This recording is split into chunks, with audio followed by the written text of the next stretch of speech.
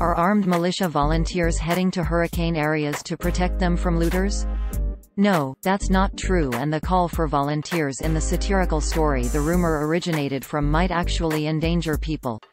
The news was published by a liberal satire website that aims to fool Trump supporters and conservatives into liking and sharing fake news so fans of the site can then mock them. In this case, however, there is a real danger somebody might get hurt, so please, if you see anyone sharing this story, let them know it is fiction.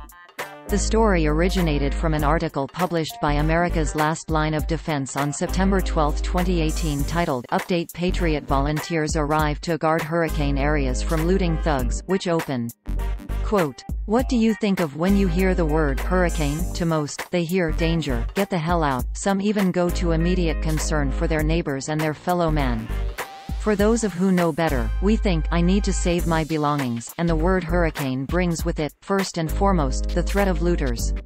The men who have shown up say they will take cover in their armored vehicles or in foxholes they've been digging for the past 2 days, ahead of where the most damage and highest risk of looters will occur.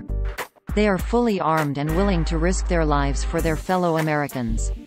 End quote. Users on social media only saw this title, description and thumbnail, so it is not inconceivable some people thought it was real.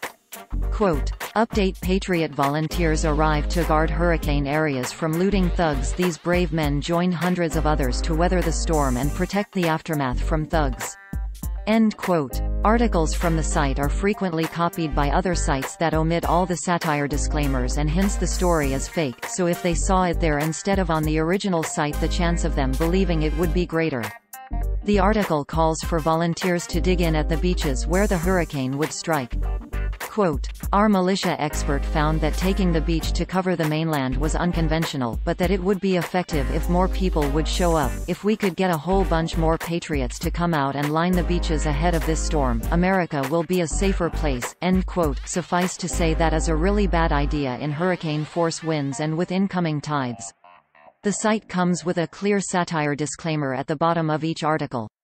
Quote, "Satire tilde saw rant use of humor, irony, exaggeration, or ridicule to expose and criticize people's stupidity or vices, particularly in the context of contemporary politics and other topical issues. If you disagree with the definition of satire or have decided it is synonymous with comedy, you should really just move along."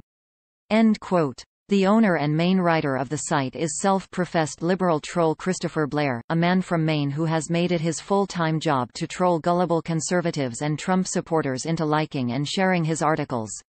He runs several other websites, including patriotpost.us, dailyworldupdate.us and nofakenewsonline.us. Sometimes he is also known under his nickname, Busta Troll. A second man working on the sites is John Prager, as revealed in this earlier story we wrote. Articles from Blair's sites frequently get copied by real fake news sites who often omit the satire disclaimer and any other hints the stories are fake. Blair has tried to get these sites shut down in the past, but new ones keep cropping up and he keeps knocking them down. If you see one of his stories on a site that does not contain a satire disclaimer, assume it is fake news. If you do see the satire disclaimer, it is of course also fake news. NewsGuard, a company that uses trained journalists to rank the reliability of websites, describes TrumpBetrayed.us as, quote, "A website claiming to be satirical that publishes fabricated stories, run by Christopher Blair, a known purveyor of disinformation, that published fake stories about Senator John McCain after he passed away." End quote. According to NewsGuard, the site does not maintain basic standards of accuracy and accountability. Read their full assessment here. We wrote about TrumpBetrayed.us before. Here are our most recent articles that mention the site. Fake news: 5,000 people did not dump shoes in front of Nike headquarters. Fake news: Nike did not fire Colin Kaepernick after arrest, which did not happen either. Fake news: Benghazi wife did not file wrongful death suit against Clinton. Fake news: President Trump not to receive Golden Star of David in Jerusalem.